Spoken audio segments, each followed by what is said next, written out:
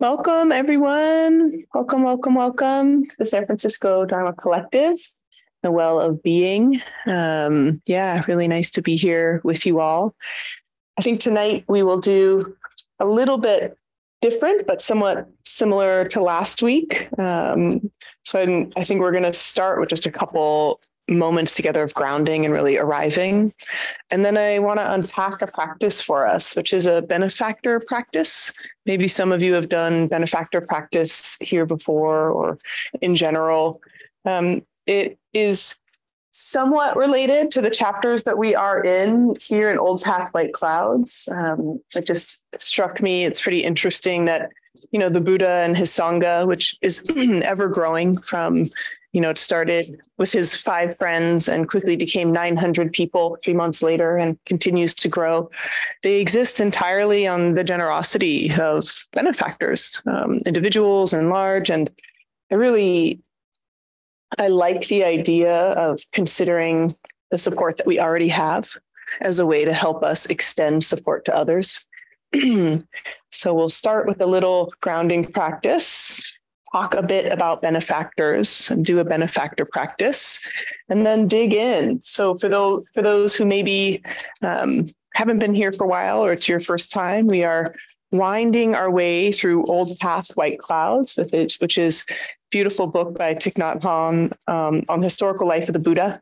We are almost halfway through, and it's a beautiful storytelling arc in that the same teachings come up over and over, but as the same teachings come up over and over, I may not completely revisit them every single time. So we'll kind of do a little bit of a high level on each of these. So let's go ahead and get started by just giving ourselves a moment to settle in. This will be only about a 5-minute practice. So finding whatever posture feels like it can support you, having a sense of ground.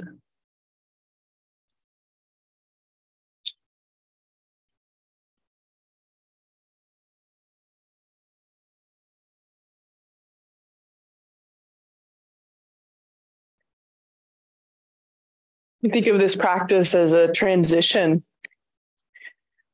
an in-between for most of us coming from another part of our day or life into this beautiful opportunity to be in sacred space together.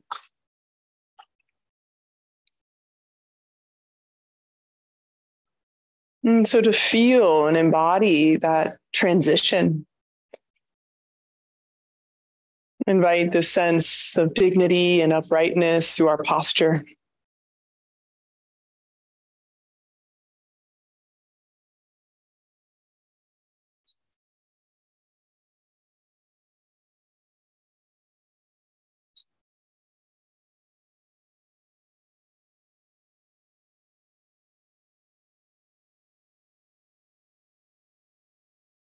And this is also an invitation to transition to a time in which we get to really deeply care for ourselves. A sense of ease, relaxation, maybe getting to slightly lower the guard or the shield. So invite a softening through the face and the chest and the belly.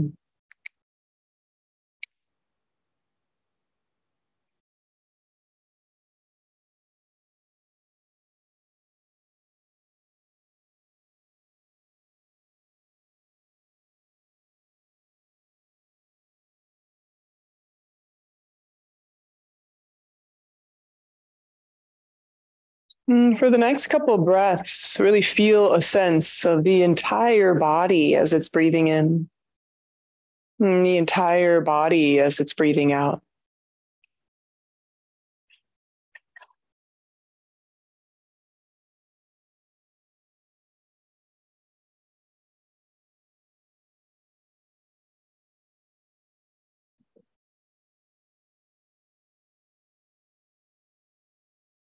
And just notice the subtle settling of the body as we pour our attention and awareness into the experience of this unified field of the body, breathing in and breathing out.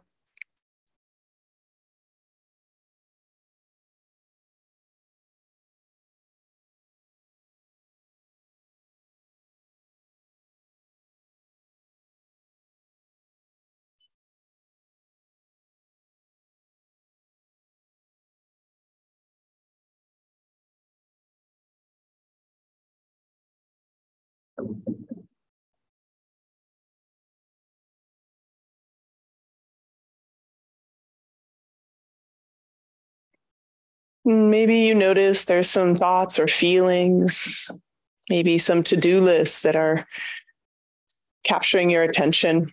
No problem. Just making more space,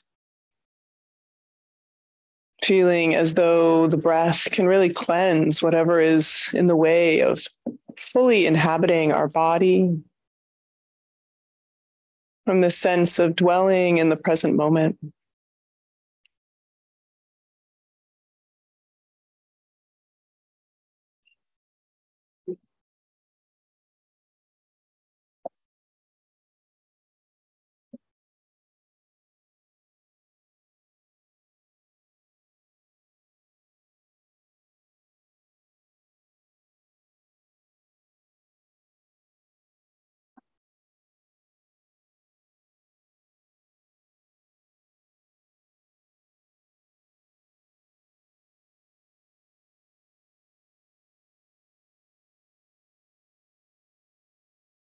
Considering the possibility that fully harnessing our attention and awareness to the breath could be the most important thing we are doing, not only in this moment, but in this day, maybe even in this lifetime.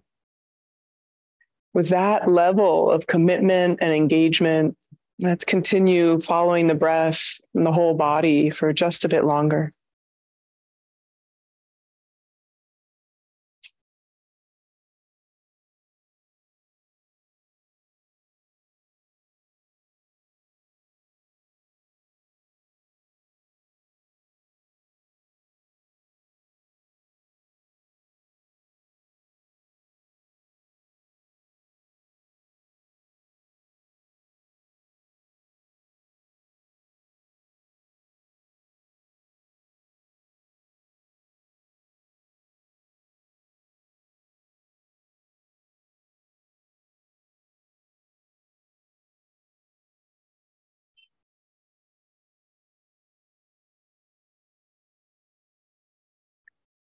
Let's finish this initial settling in by breathing together in harmony.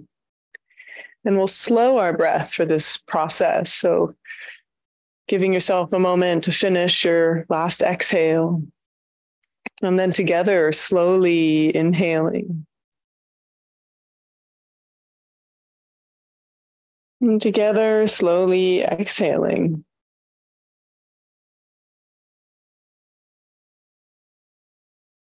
Inhaling and lengthening the breath.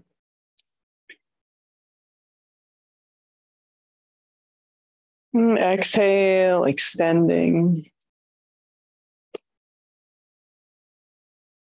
One last time together, inhaling slowly.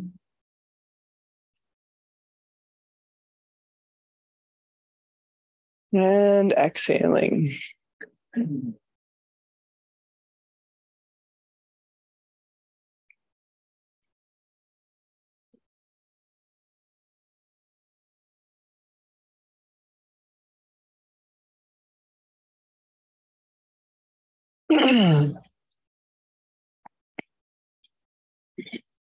That's better. All right. Welcome back. And I think there's many familiar faces in the room, but also some folks maybe who haven't been here or haven't been here as much. So just to welcome you to the San Francisco Dharma Collective, which is an entirely volunteer-run space. It's really beautiful to commit to community and doing these teachings together. In the Dharma Collective, there's a real focus and value and goal that we are learning these teachings for the sake of all beings. So helping ourselves become slightly less caught up in our own neuroses and habitual patterns so that we can really fully show up for each other. And we start that practice here with each other. So part of our practice is going to be meditation, but also discussion. And when we are discussing, the invitation is to really listen compassionately, listen from a place of being anchored in your own experience and considering with empathy whatever you might be hearing, considering with this kind of beginner's mind of not knowing what someone else's life experience is and allowing them to say what they say. And this incredible practice, which is so hard, of really being aware of our judgment. I'm not going to tell you to withhold all your judgment because that would be incredibly hard, but be aware of and practice, kind of noticing when judgment arises. And the same for our speech with one another. If we are saying something and kind of feel like, man, that went a little off the rails, or we have a little vulnerability hangover, like I shared too much, being compassionate with yourself, right? So using this space as a training ground for the compassionate communication and engagement we want to see in the world. It's really important to us here at the Dharma Collective that we try to create and facilitate a space where that's possible, and always invite folks to reach out to us and let us know if there's more that we can do to make that possible. So the practice I want to introduce us to, this benefactor practice, has anyone here worked or listened to any teachings by John Makransky before, Lama John? He's a Tibetan Lama based in Boston, and his primary teacher is Tsoknyi Rinpoche, who I talk about literally all the time. And John Makransky, in working deeply with Tsoknyi, has kind of gleaned a couple of practices I think are so beautiful. John Makransky worked very closely with Brooke Lavelle Dodson, who some of you may know for her work, Courage to Care, bringing a lot of compassion practices into social justice movement and dialogue. And this practice, the benefactor practice, it's such a simple and beautiful practice. I've heard the version of Tsoknyi as well, and it can be challenging for folks. It has a little bit of a flavor of a compassion practice or loving kindness practice when we bring to mind someone and we want to, either in the case of loving kindness and compassion, we want to extend that quality to them. And for some of us, it's hard to choose people, right? We think of someone that we want to imagine with compassion, and yet we remember when they were cruel or unkind, or maybe they were just checked out and busy. And we can get a little caught up in this idea of the specificity of the person. And with the benefactor practice, it's the same. We are working to bring to mind people who have made us feel loved, made us feel cared for. Usually those are complex relationships. They change over time, right? And sometimes with the benefactor practice, it's like, go back to your early life. It's like, cool, let's get even more complicated, right? Because even if we were fortunate enough to have a good early relationship with our parents, inevitably that changes and shifts over time. So what's important about the benefactor practice is not remembering, a flawless human, but remembering like the best qualities of that human and how it made you feel.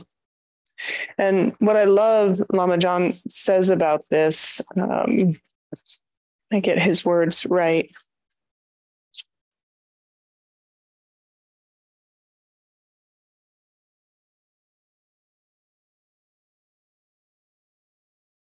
Yeah, it's just beautiful. He says, in the benefactor practice, we're connecting with a field of love, with the field of love that we're always in order to be an extension of that love in the world.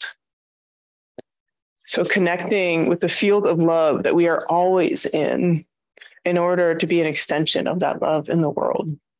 So this idea that, I hope we're on the same page here. We're here for the liberation of all beings. Raise your hand if that's true, right? That includes like loving all beings.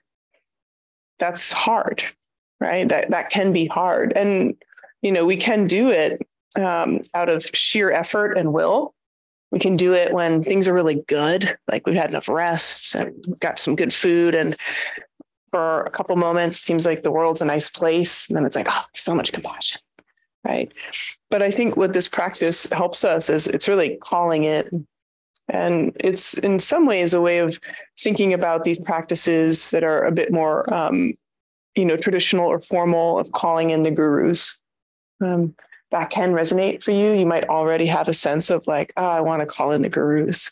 And the benefactors offers us this different way of not having it necessarily be these beings who are timeless and formless, like deities and teachers who are no longer with us, but people in our own life who have shown us kindness, and letting ourselves really resonate in that field as a way to potentiate our capacity to be with others. Another interesting aspect of the benefactor practice I have found, and it reminds me of the feeding your demons practice that some of us did together this weekend. When we are attending to our inner emotional needs, right, getting kind of fed, nourished, our ability to rest in unconfigured awareness increases. So for those, we just did this little practice of centering with our breath, who experienced in that short amount of time some difficult emotions that arose at any point. Yeah. How about difficult thoughts, feelings? Yeah. Okay. We can cop to thoughts easier than emotions. I get it. Right. So these like things come up. And part of that is like being able to settle into our practice. We create, or ideally can create, a sense of, I know Tig spoke with you about this a couple of weeks back, our inner refuge, our sense that like it's safe and we're okay. If it's safe and we're okay, those like thoughts, memories, emotions, they kind of like settle down a little bit. You know, they're like attended to. So my hope or invitation with this benefactor practice is it's beautiful. It's an enriching way to give ourselves that kind of warm compassion that we are always already in, and also give ourselves that sense of creating inner refuge so we can touch that sense of unconfigured awareness. Unconfigured awareness is a term that even for folks who have been practicing a long time can be very vague. Even open awareness is actually quite vague, right? We want to directly experience it. That's of course the best way, but just a little bit of description of, you know, maybe what's absent when we're in that space where we're settled enough. What's absent is a feeling of needing to monitor or modify or control our experience. In an unconfigured awareness, we're not really, you know, preoccupied with not only the future and the past, but even whether it's a good thought or a bad thought that's coming through. It's not that there's no thoughts. That could happen. That'd be great. But it's a sense of really like loosening around, or this kind of, I'd say like very front of the windscreen level of what's happening in our consciousness. This idea of unconfigured, or you could say primordial awareness, is the spaciousness, our natural state of mind. That can be really hard to believe, right? We think our natural state of mind is like rumination, despair, excitement, but that there is this natural state of mind, which is described as luminous and clear. I mean, it's really a beautiful experience to have, even just a little bit of it. It gives us that sense that there is an inner freedom or an inner sense of refuge. And I think almost all or many meditation practices invite us to find our way there. So before we do the benefactor practice, be curious from folks, when you think about this word benefactor, like who or what comes up? It's helpful to think a little ahead of time, because sometimes it can be challenging. Anyone think of a benefactor, someone who has been kind to us, someone who has showed up in a way that made us feel cared about or loved, even briefly? This could be a memory that's long ago or a memory more recent. I think I see a hand. Diane there? Yes.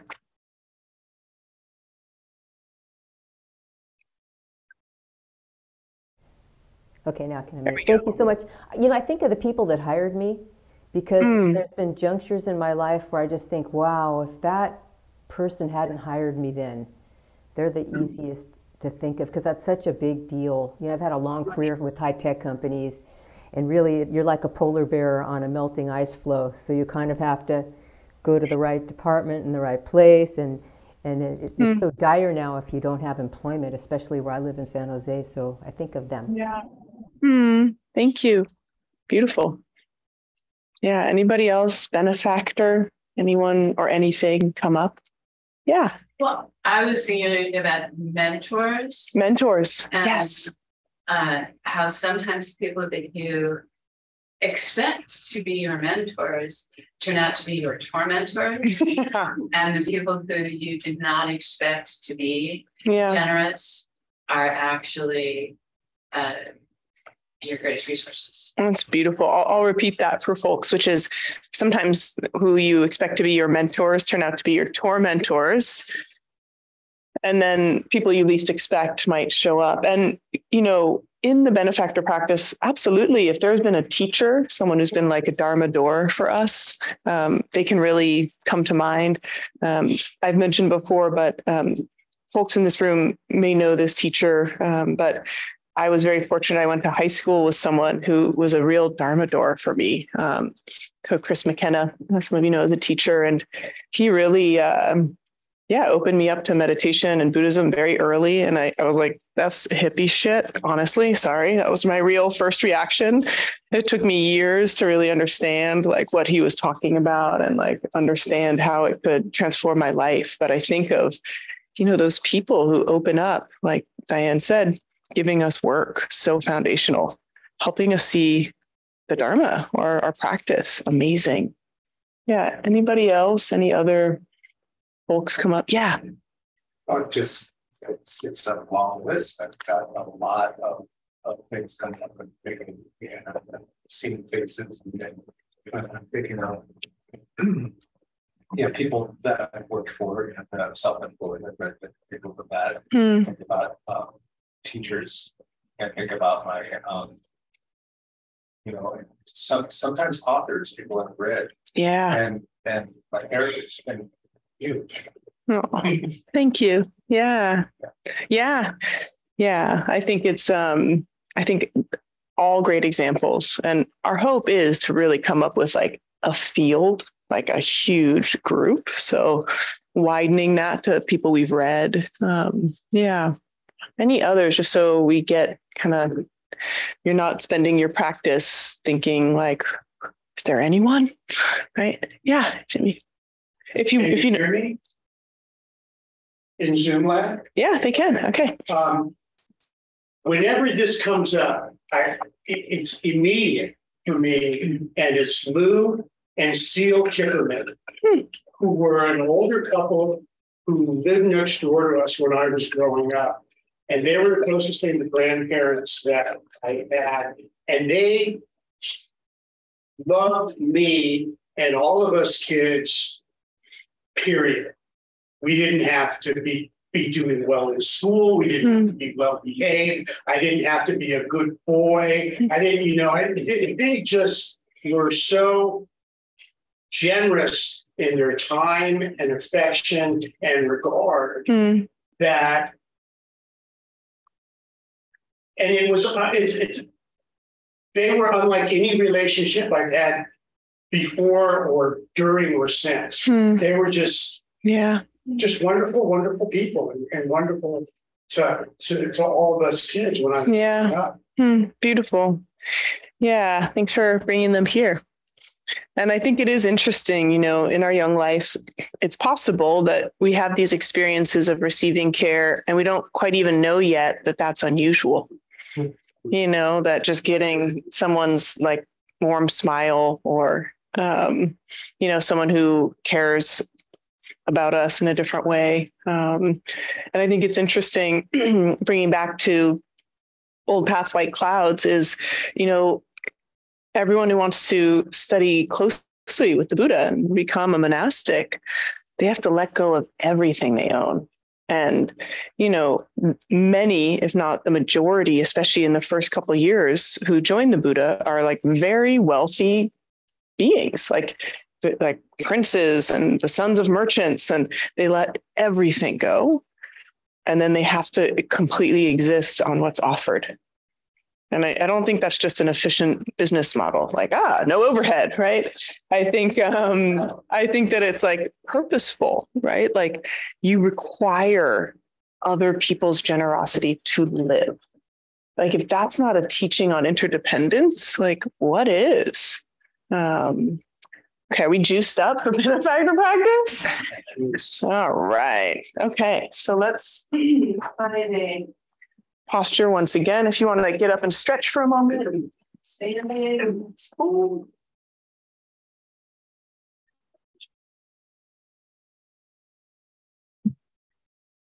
Thanks. Whoever turned the heat on, you're my benefactor. It's nice in here now.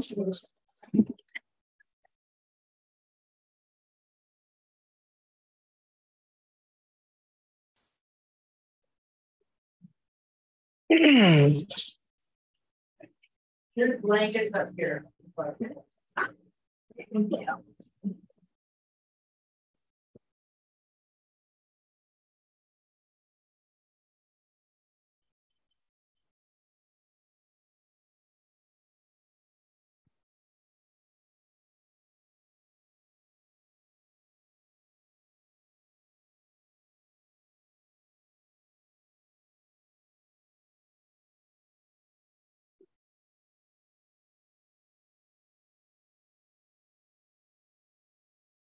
Let's come right back to settling into the body a bit more.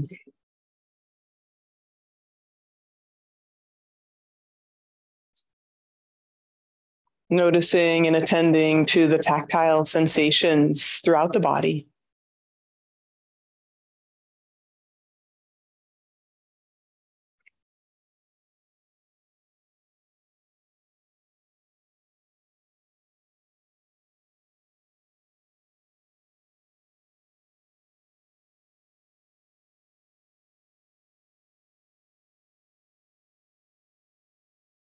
And connecting to this sense of stillness,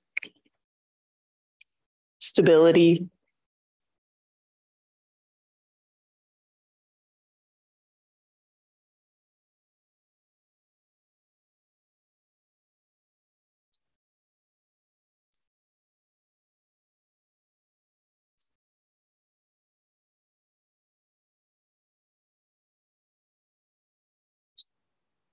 Really allowing our center of gravity to drop from our head and the mind and the thinking realm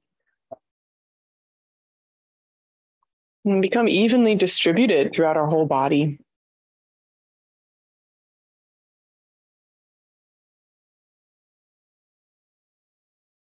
Feeling the natural aliveness in the body.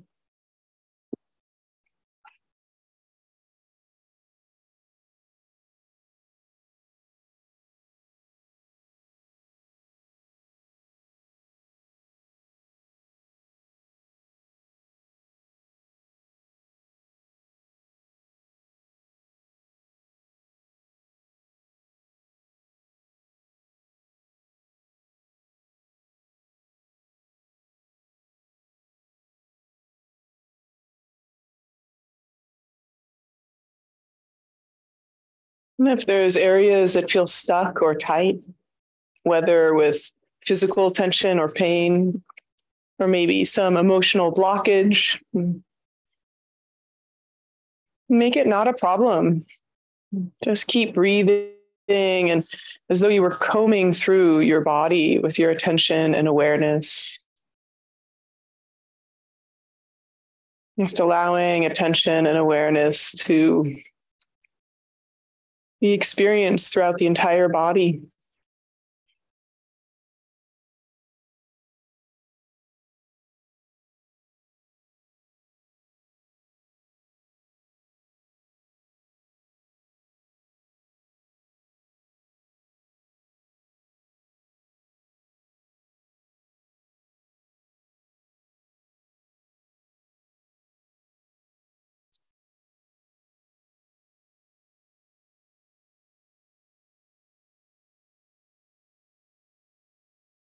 And settling the mind, inviting a quality of spaciousness, openness, throughout the entire body.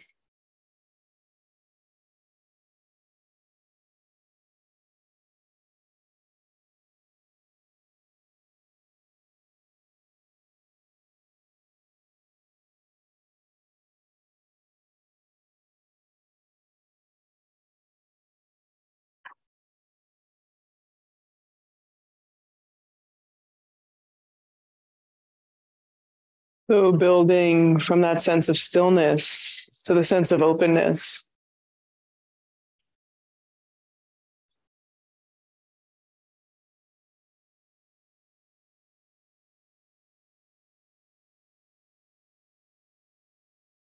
And whatever thoughts and memories or images arise, again, not a problem. Just relaxing and releasing and returning to the sense of being in this body, experiencing, connecting to stillness, inviting this quality of spacious, open mind.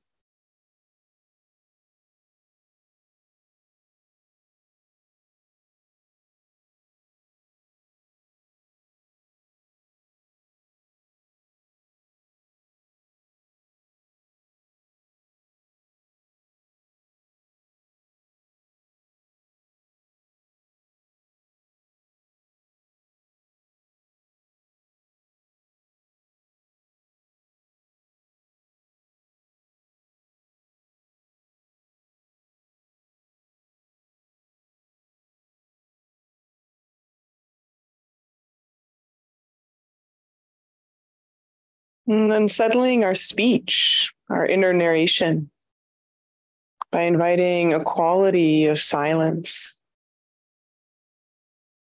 It can help us to follow the breath closely, noticing subtle sensations like the sensations coming in and out of the nostrils or at the belly. Tethering our mind this way to the small area of focus can help us with that silencing of our inner speech.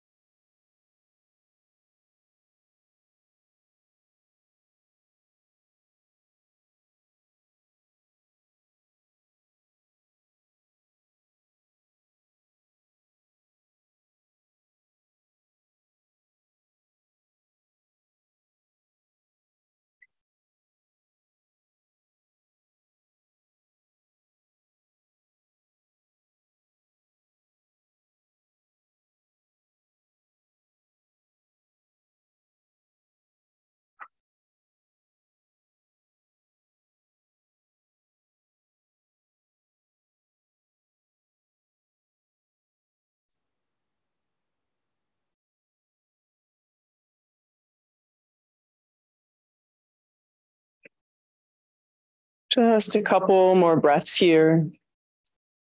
Remembering every time our attention gets captured, it's just not a problem. Just keep returning and finding stillness and the openness and the silence.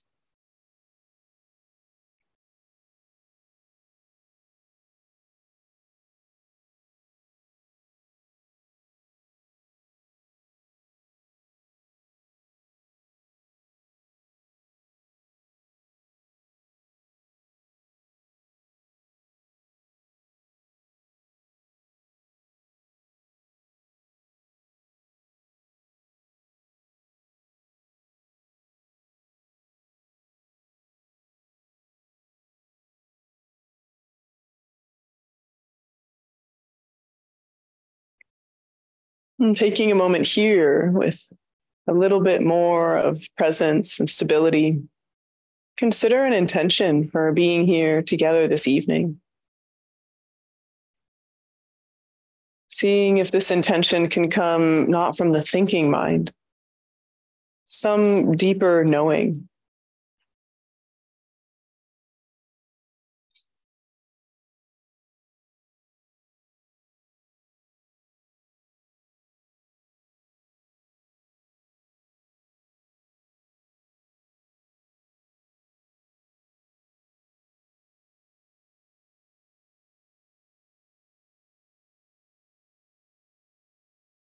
Maybe it's a word, maybe it's just a feeling. Allowing the intention to really fill the space like a lantern illuminating a dark room.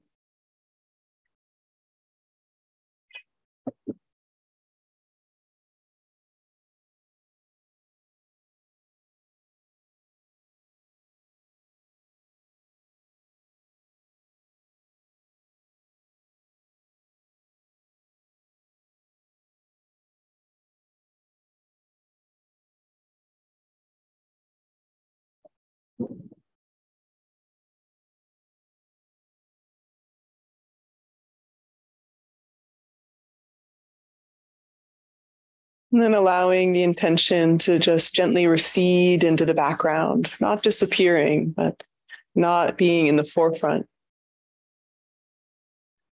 And bringing our attention and awareness to wherever we are meeting the earth. Maybe it's our feet touching the ground. Maybe our seat.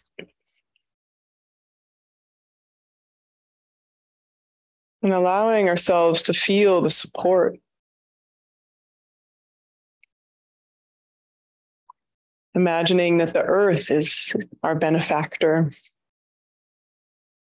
We've never had to think about it, but there it is for us. Rising up to meet us, holding us as we sit or lie or stand or dance.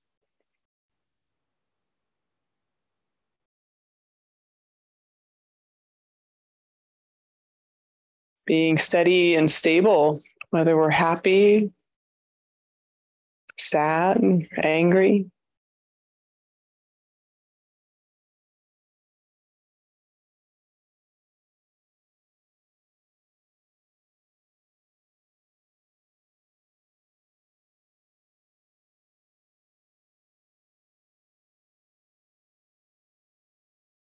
Feeling or imagining not just a sense of being upon the earth, but the earth really rising up to meet us.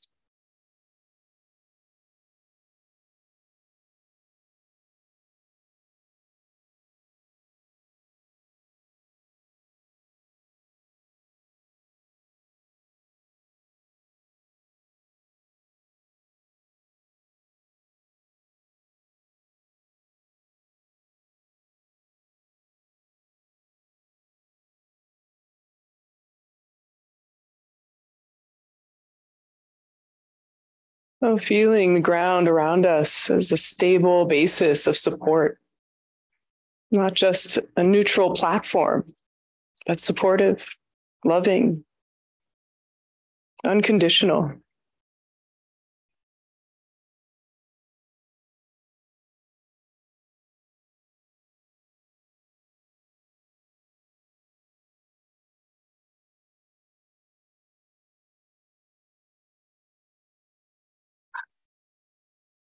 And then shifting our attention and awareness to bring to mind a benefactor.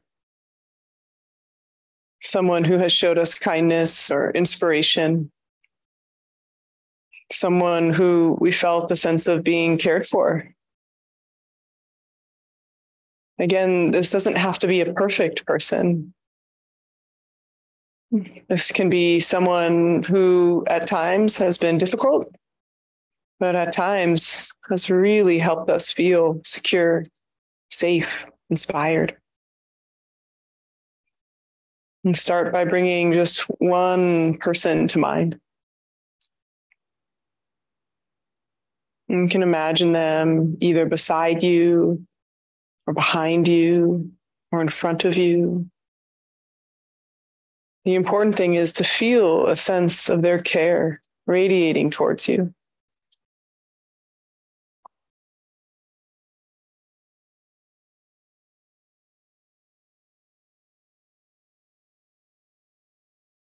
And let their imagined presence here help reveal that love that is inside of you.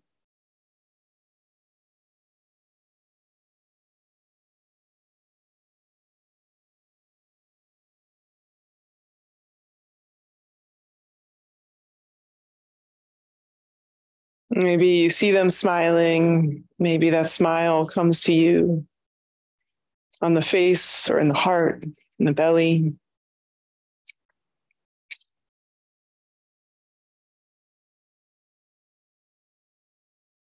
And extending, expanding, inviting in another benefactor, another being who showed up with care and support. And bringing them into the constellation around you. And feeling the aliveness of that support here and now.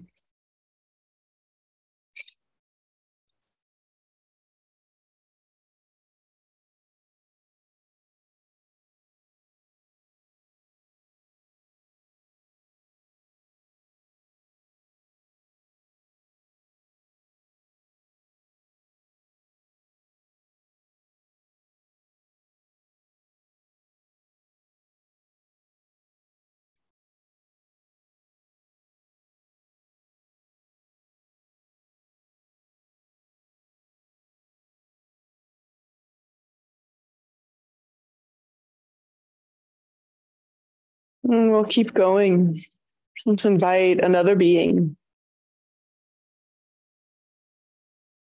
Again, imagining them here, maybe starting to form a semicircle around you or behind you.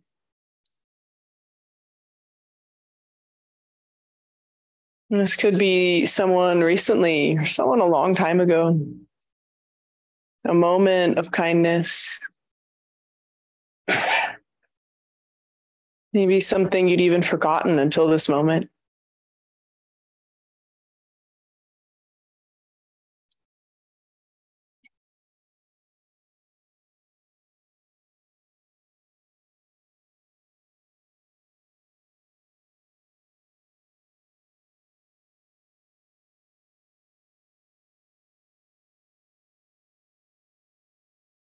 And let's invite one more. Another being who has showed up at some time in our life with care. It's okay if it's hard to visualize exactly each person. It's the feeling that really matters, having a sense of this love and care encircling you. It could even be seen as just a crescent of light in front of you, or feeling that behind you.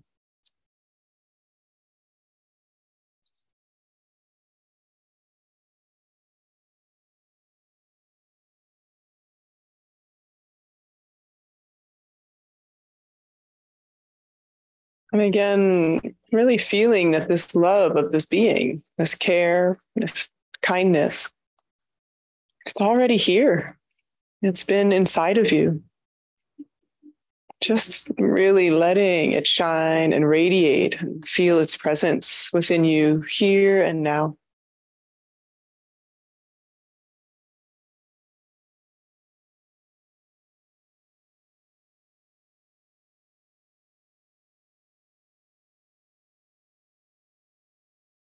You could feel or imagine a sense of light throughout our entire body. All the little areas where love has touched us over the years. As though love was within each and every cell, in our bones, and in the tissues.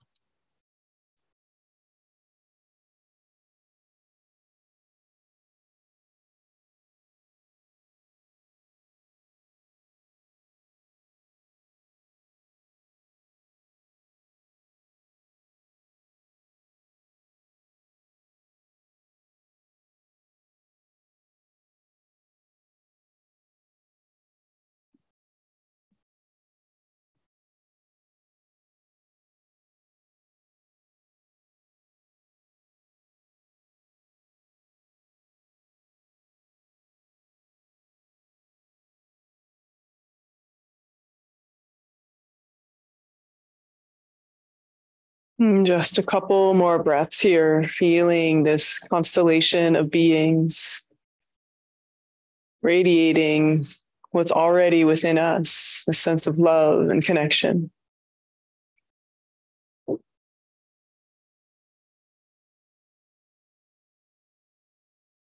Whether or not we feel as though we've done it on our own or we have to do it on our own, just letting in this realization that within us, we are made up of all the many instances of love and kindness and care we have received.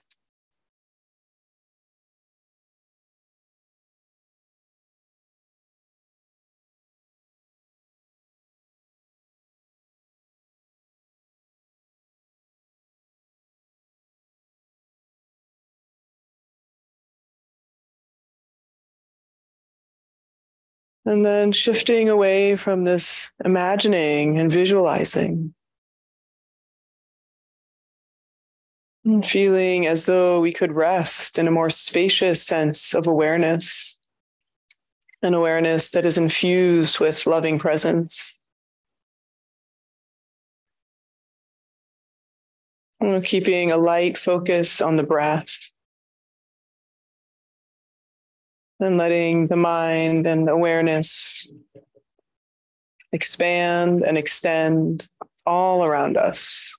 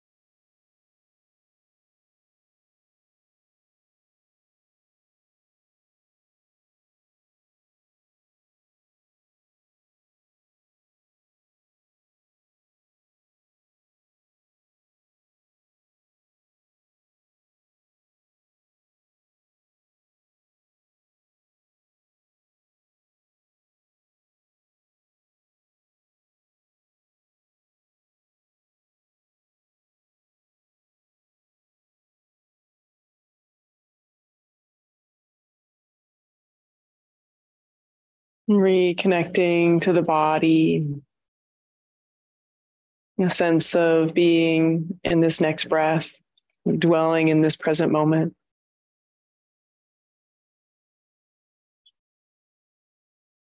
A sense of being in this shared space together.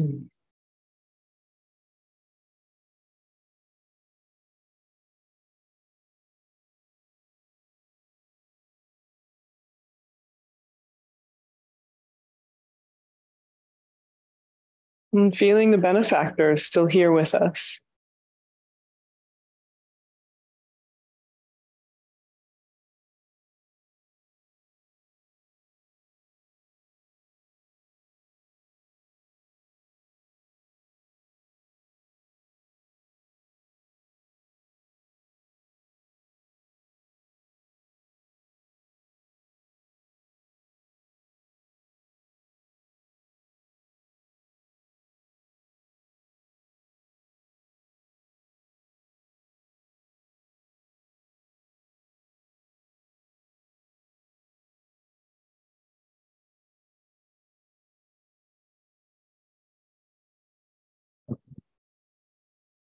Thank you for your practice.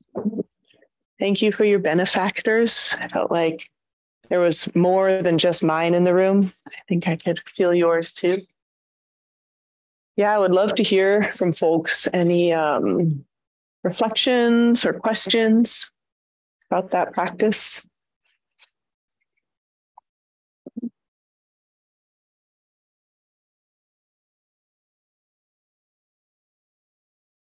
Yes, please. Do you mind using, you can drag the mic over to you, Ethan. Yeah. There we go. There you go. Perfect. Yeah, there we got it. I don't think that was supposed to be as rough as it was for me. And maybe it's my dyslexia kicking in.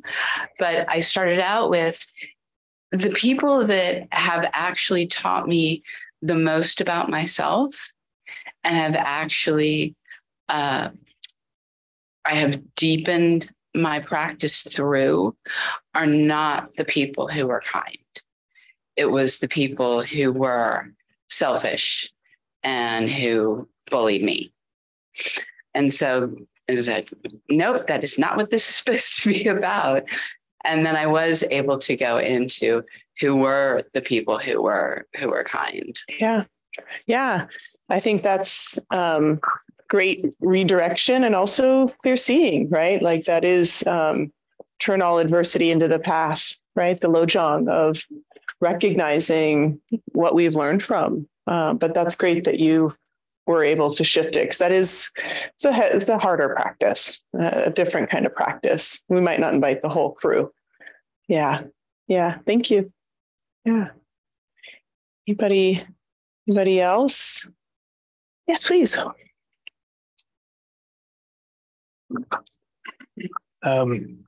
Yeah, I found it to be very much so a gratitude exercise. And then it was interesting.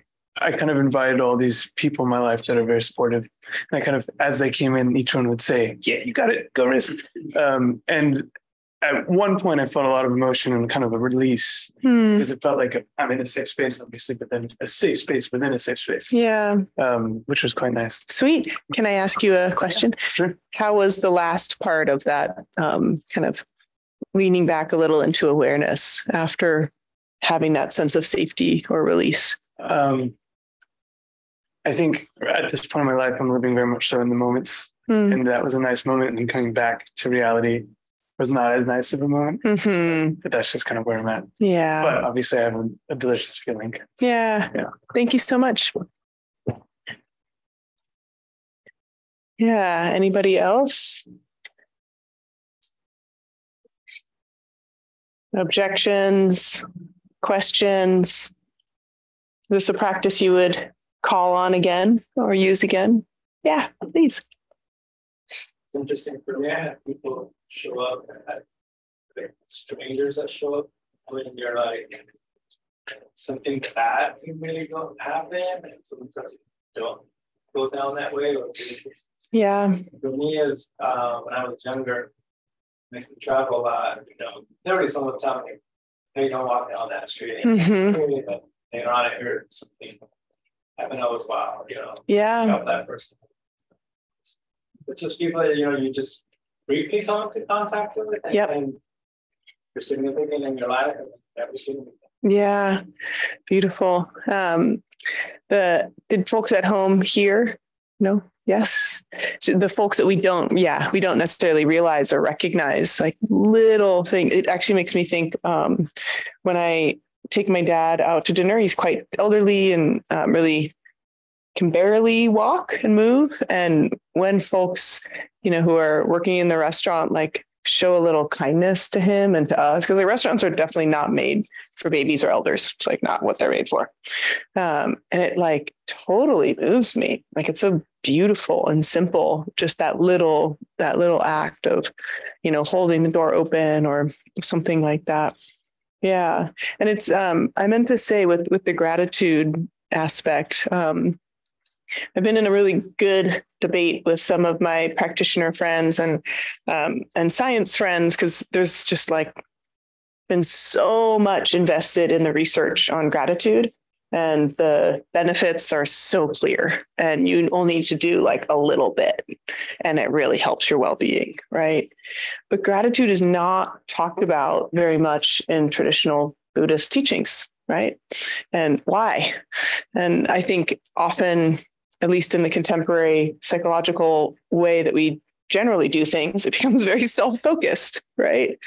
Whereas the benefactor, it's us, but we're recognizing our reliance upon others. And gratitude practice, actually, when you read even the contemporary scientific researchers who write about it, they say like a really good outcome, or one of the kind of features of gratitude, is recognizing like humility and indebtedness to others. So it doesn't necessarily have to be that way that our gratitude makes us feel like more focused on ourselves. But it's an interesting kind of flavor or aspect of how do we bring in appreciation and like that deep sense of, like care for other beings who care for us. So any other thoughts or questions before we shift a little towards our friend Buddha making his way? Yeah, please. I usually try to refrain from speaking twice at a meeting. This is kind of big. I felt like that was beautiful. Likewise, the immediate feeling was gratitude. When asked to call up an intention, that's what came. It was obvious. And I'm not going to go into the details of my 4 benefactors. It was beautiful. I had so many to choose from, and I picked some good ones. But the end part, when we let go of the benefactors and got into our body, and you said something about letting that spread out somehow. I felt this whole room. I felt everybody in this room, everybody in this sangha, and then I visualize them, and I have the opposite of like a photographic memory, but I could see you all, eyes closed. I called all your names and faces, came to, and it was beautiful. Thank you. I'm so glad you spoke twice, and I do appreciate your step back, step forward orientation of letting there be space in the room. But yeah, that's lovely. And it is so interesting, again, these levels of consciousness or awareness that we can tap into when we feel at ease, relaxed, safe, when that kind of identity project isn't running the show. Usually like a lot of our, energy, I think it's terrible to think of a web browser as our mind or consciousness, but bear with me. You have like that one tab open and it's like, Surfline, which Jimmy knows, and it takes a lot of energy. That's just like really the thing that's going. And our identity project is off. It's like pulling so much energy of like, who am I? Who is that? Are they better than me? Are they worse than me? Am I above them? I below? It's like that settles. There's a lot else going on, like just a lot else happening, and different ways of experiencing consciousness, being able to see everyone in the room or feel. Some folks might have this experience too, where often that to me is kind of a dissolving of a sense of a body. And like, I know I have a body, but it just is less like structured and solid here. And my teacher calls that like a confirming sign. Like, you're able to maybe dip into some sense of more spacious awareness when these certain aspects of consciousness arise for us. So thank you for sharing that. Yeah. And we're travelers on the path here together. So like hearing someone else like, oh yeah, I got that. It's really helpful. Yeah. I see a hand. Is that Claudia in the darkness? Yeah. I have a question, Eve. Can you hear me? I sure can. Yeah. Okay, let me turn on the light because I'm in the. Okay. You kind of touched on what I was going to ask you, that you said that this practice also benefits us. And in addition to, well, first of all, I want to say that visualizing my benefactors, I felt a lot of joy.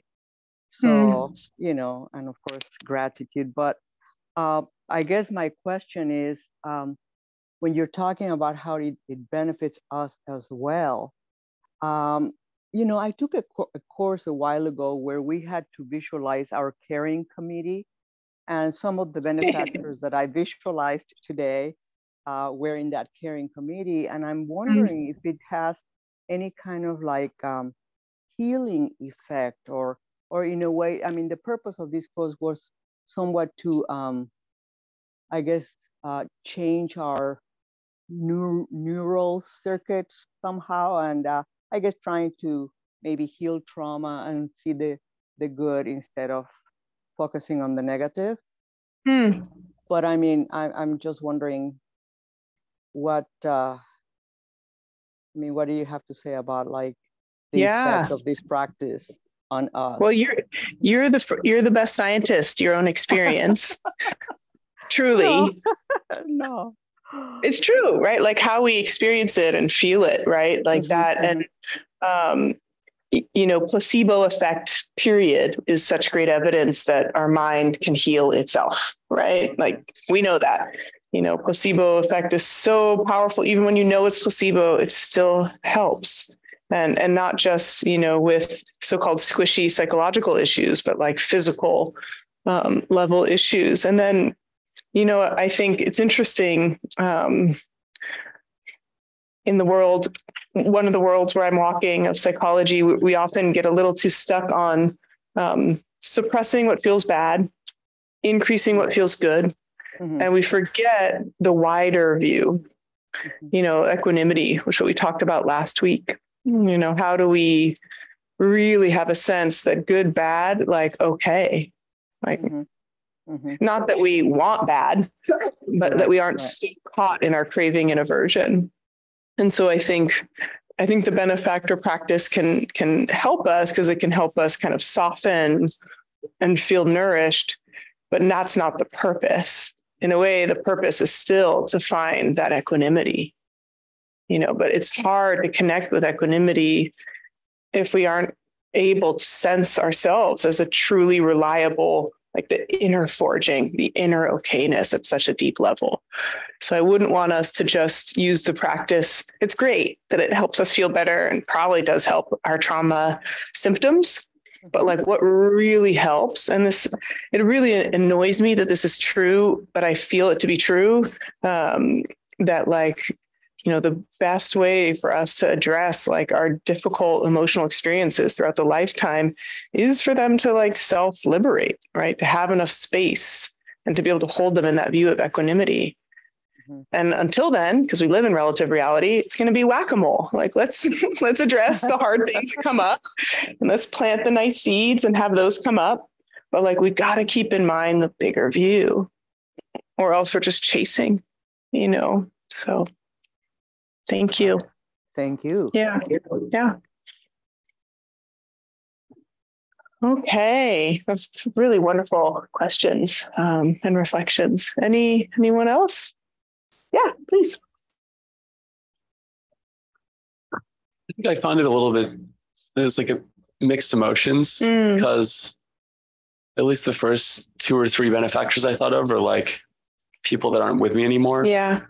And then it's a tough, like, it's like acknowledging the beauty in what they showed you or something, but their absence, especially exiting the practice. Yeah, it's kind of like, it's like positive in a painful way. Yeah.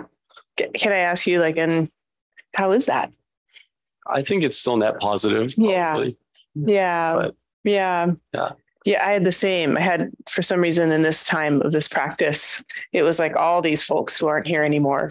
And there is a little bit of that heaviness of missing them, but also that, like, for sure, they're still here. Right. And not in a metaphysical way, maybe that's true too, but like, you know, they forged this being, which feels really, really good. Thank you for sharing that. Yeah. So the let's catch up with Buddha here.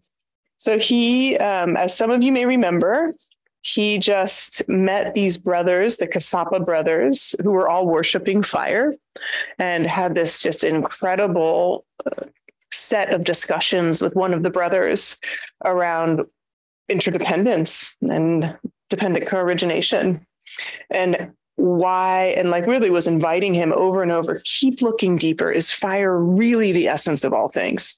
Is any one thing the essence of all things? And when the Kassapa brother kind of had his realization, he just saw like, no one thing can be everything. He saw the truth of interdependence. And it's interesting to me, again, in rereading this book for like the 4th or 5th time, I think I like, when I wasn't teaching it, I just like gloss over the parts I've heard before. I'm like, oh yeah, dependent co-origination again in this chapter. But it's so important and powerful and interesting. I think it was also so different than what many of the spiritual teachers at the time were focusing on, right? And many folks here might have grown up in different theistic traditions. And, maybe there was a belief like, yeah, there's like, there's Jesus or Allah or someone out there, and like, that's who matters. And it's all about them. And to like bust out of a paradigm and really see the interdependence. It's beautiful. And in the reading we did last week, it was all about this, how believing in kind of any one thing makes us have such strong craving and aversion. We want something, we don't want something.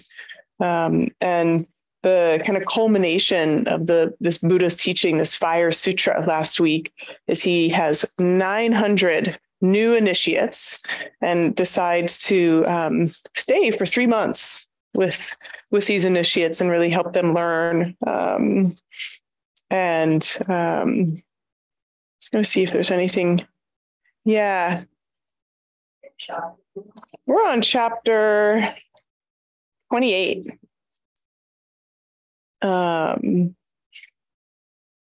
Yeah. And it's, as we move into the next chapter, it's interesting.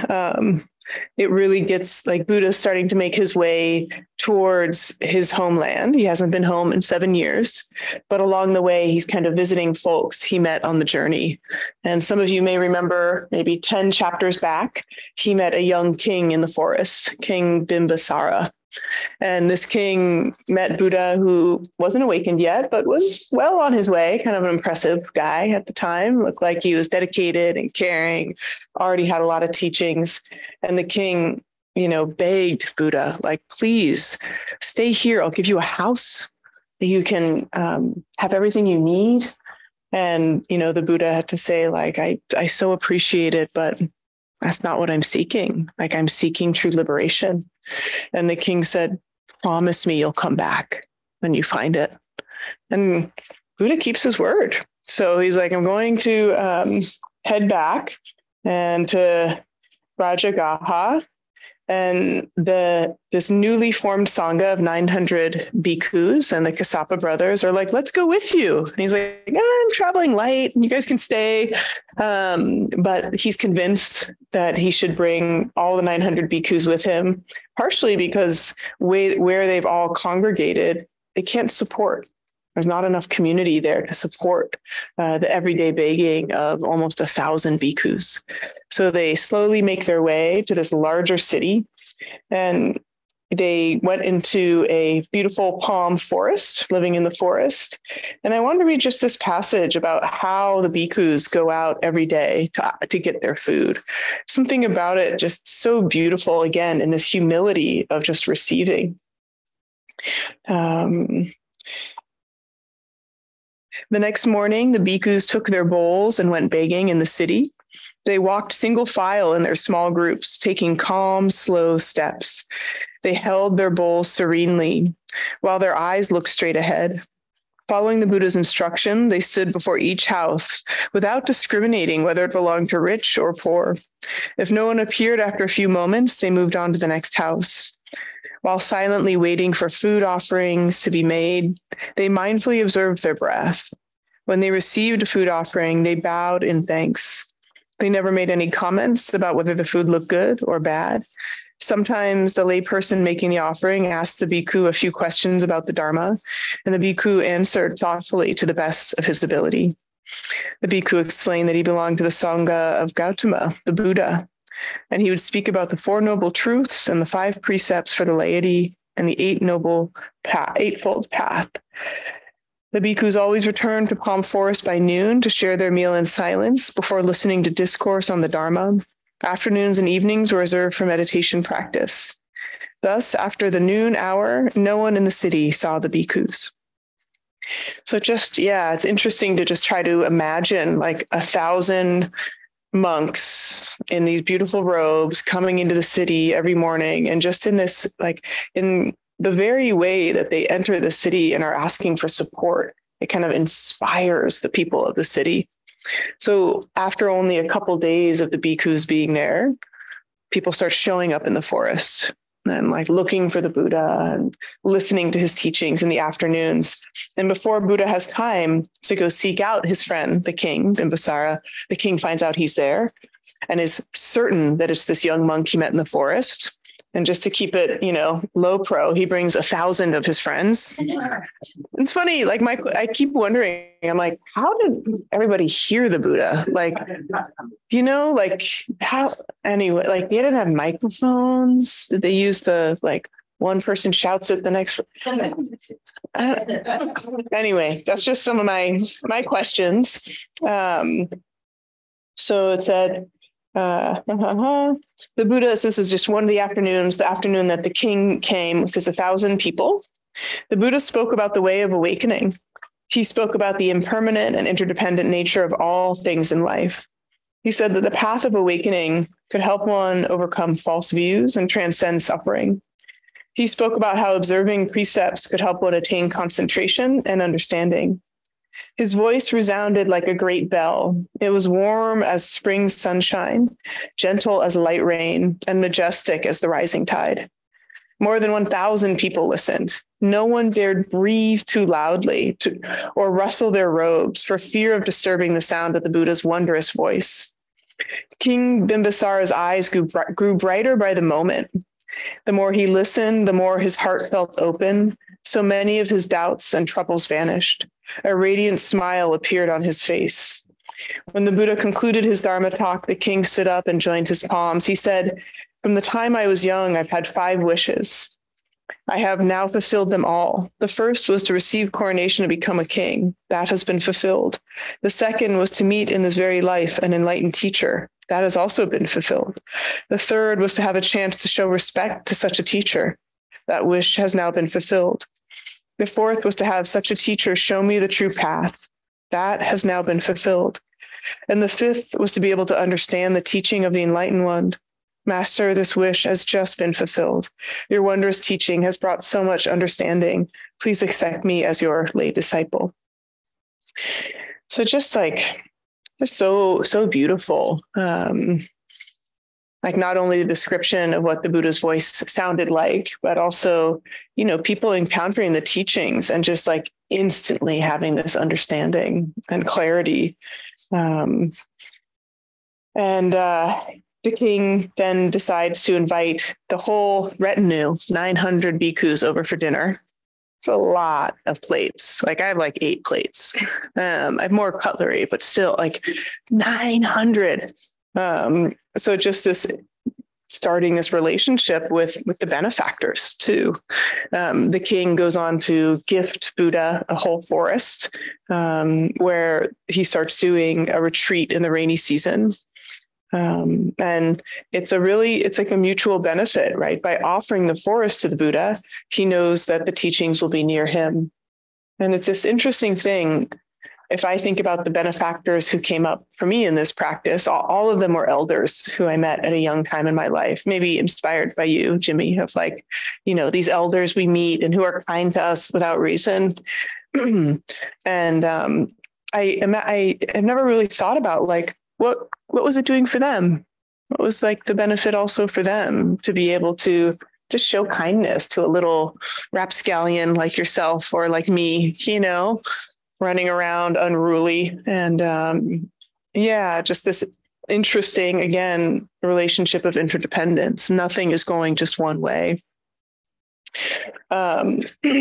So as is often the way with the Buddha, throughout the following weeks, many seekers came to the Buddha and asked to be ordained.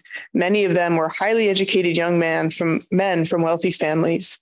The Buddha's senior students performed the ordination ceremonies and gave them basic instructions. And then Kundana, who's one of the senior students, who was one of those first 5 students of the Buddha, he gave 3 refuges to a gathering of nearly 300 young people. And he spoke to them about the precious gems, the Buddha, the Dharma, and the Sangha. And I know you covered these a bit when Tig was here and talked about refuge, but just such a beautiful reminder of the 3 gems that I want to share here tonight. So the Buddha, the first gem, is the awakened one. An awakened person sees the nature of life and the cosmos. Because of that, an awakened person is not bound by illusion, fear, anger, or desire. An awakened person is a free person, filled with peace, joy, love, and understanding. Our teacher is a completely awakened person. He shows us the way in this life so we may overcome forgetfulness and become awakened ourselves.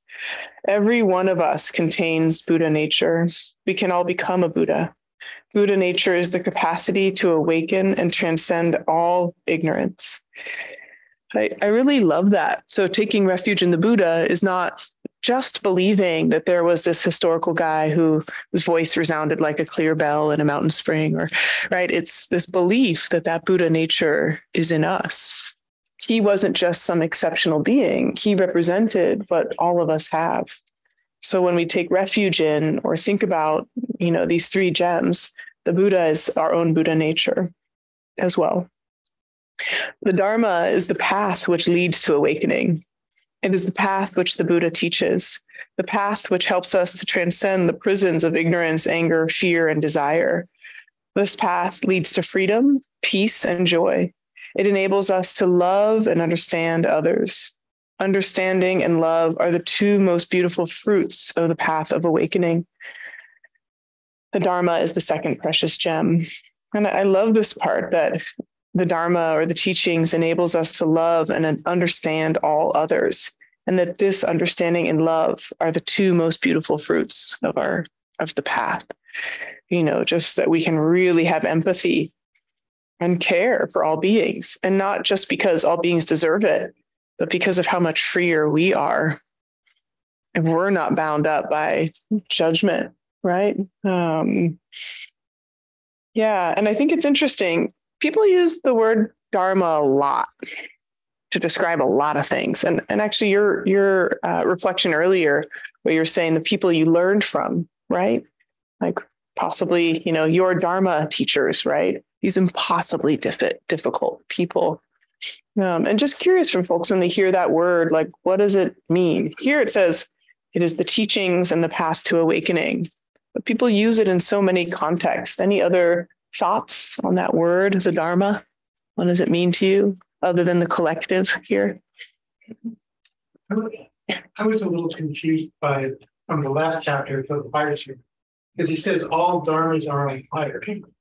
And he goes through and talks about that. And I was, I was trying to think about a better reflection on the idea that suffering, all of the sense suffering and all of that's the teaching, that's the pathway there. And so, because I'm used to thinking about the Dharma as wholesome, wholesome sort of thing, and then it's on fire. Yeah, and I think it's interesting as you also hear people say, like whatever is going on in your life that's hard, like that's your Dharma, right?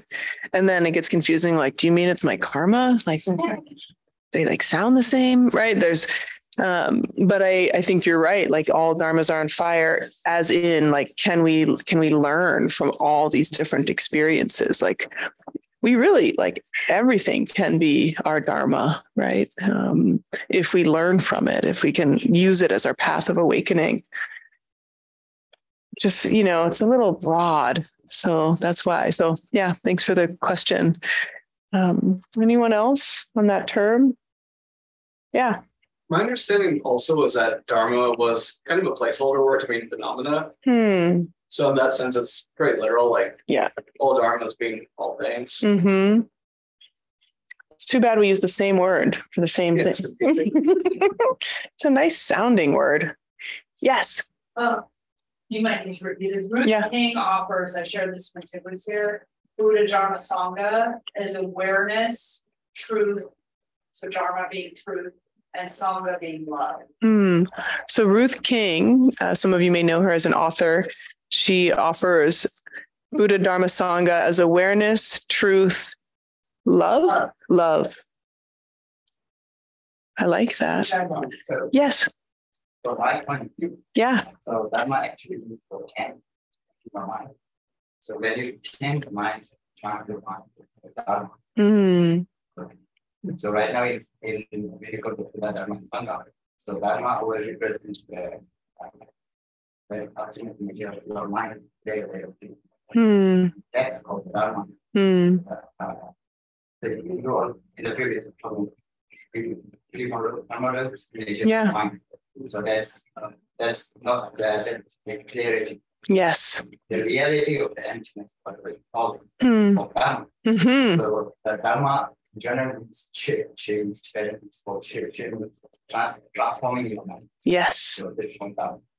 Beautiful. Oh my goodness. Did you guys hear that? I might need you to use the mic on that. There's no way I'm going to do that justice. That was so beautiful. Okay. You can do abbreviate if you want, no problem. Okay.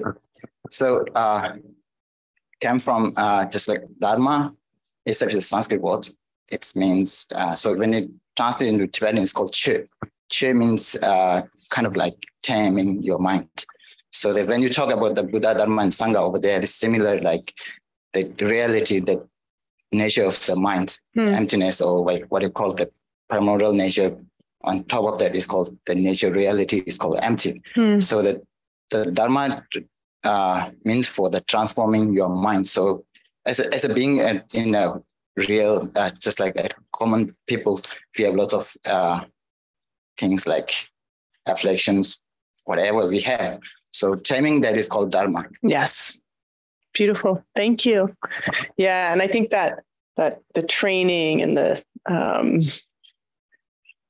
getting ourselves really clear on what it is the Dharma is leading to, I think is also, that can help us in what we're identifying. Because I don't think it helps to get too broad in general. And then we could maybe lose track of like, what is the purpose? Like, what is this leading towards?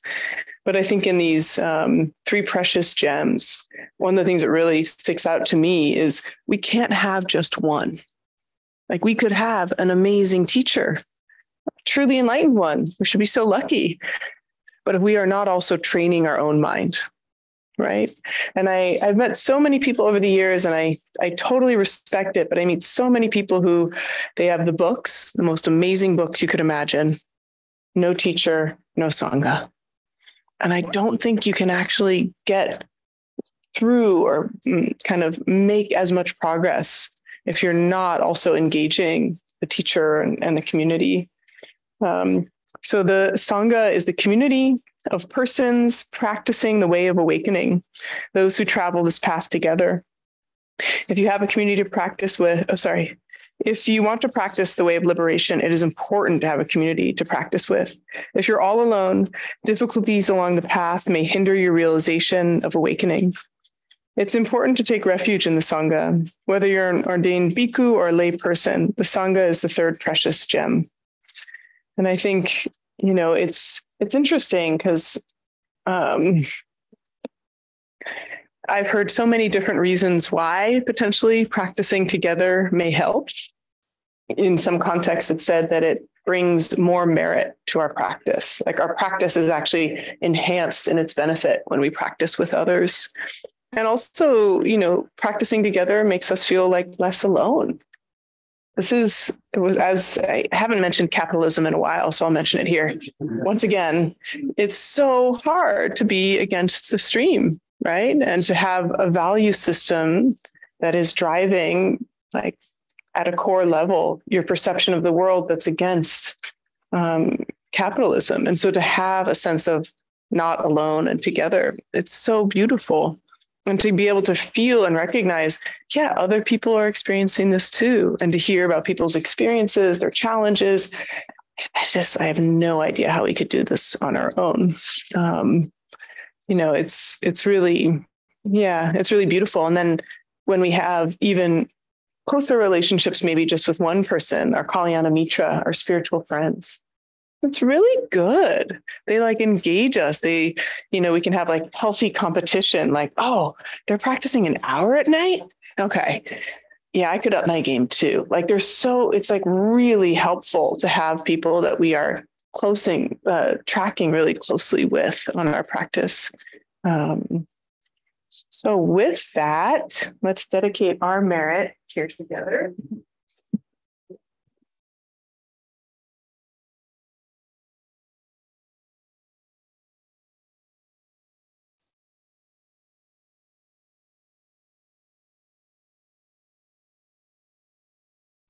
Taking a moment and reconnecting to the breath and the body.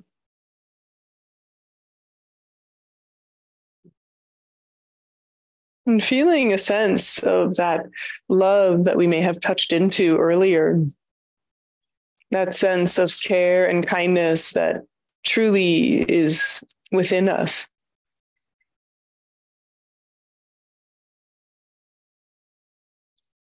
And it's from that place of a deep knowing of our own love and capacity that we can open our heart and extend this love.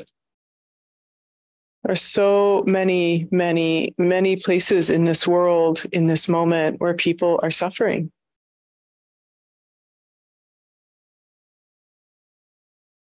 And to hold a sense of our deep care and an aspiration that what we are doing here together in any way, shape, or form could radiate out in the greatest hopes that all beings could be healthy and strong, that all beings would know safety and belonging, that all beings could be free.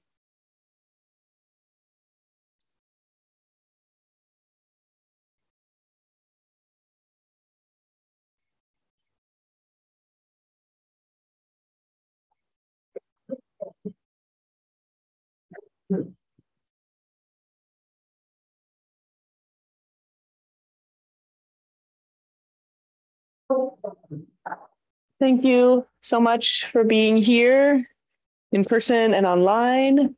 Please support what you can. Oh, thanks for that heart. That's so cool. Thanks. Support what you can to keep our beautiful Sangha going here with the Dharma Collective. We have some cool stuff coming up this weekend. Very cool stuff.